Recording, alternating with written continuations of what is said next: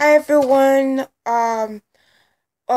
This is Lita Coppola, and I'm back on Cinema Talks. I know it's been a while, so right now I'm gonna do a very short review on a movie that I just got on DVD for my birthday. Fast Times at Ridgemont High. Yes. Um, Released in 1982. This film is a teen classic.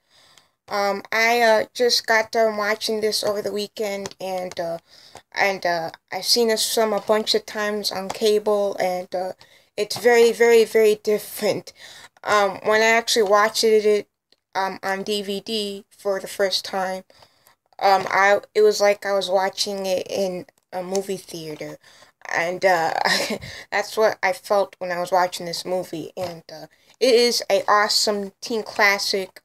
It definitely represents of that era of the early to mid 80s, um, and teenage life, and the film stars Sean Penn.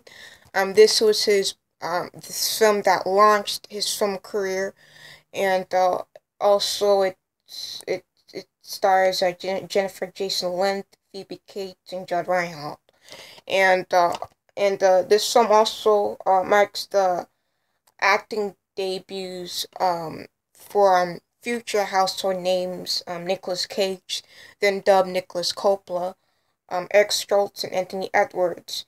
And this film was written by Cameron Crowe, who went on to do Almost Famous, and also Say Anything just before that, and Jerry Maguire, just to name a few. He went on to become a amazing film director, and singles he went on to direct.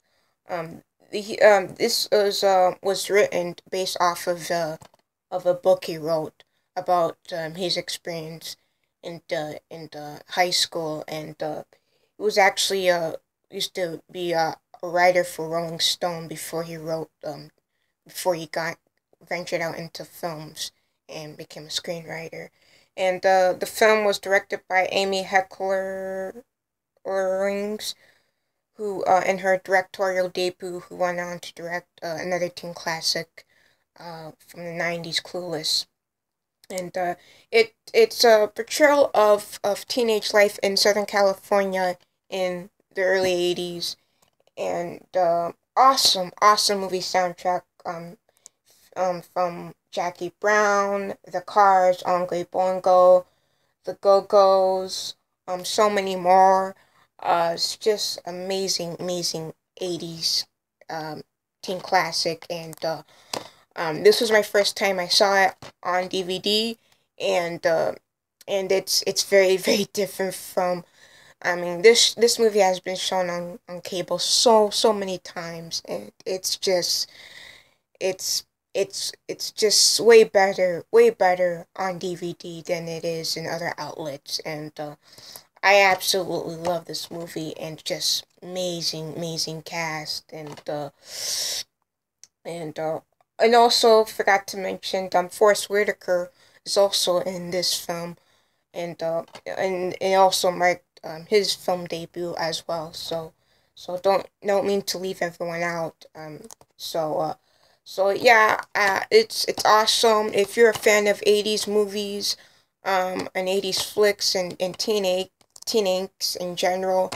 This is the must see, and it's similar to American Graffiti, but a lot dirtier, and yeah.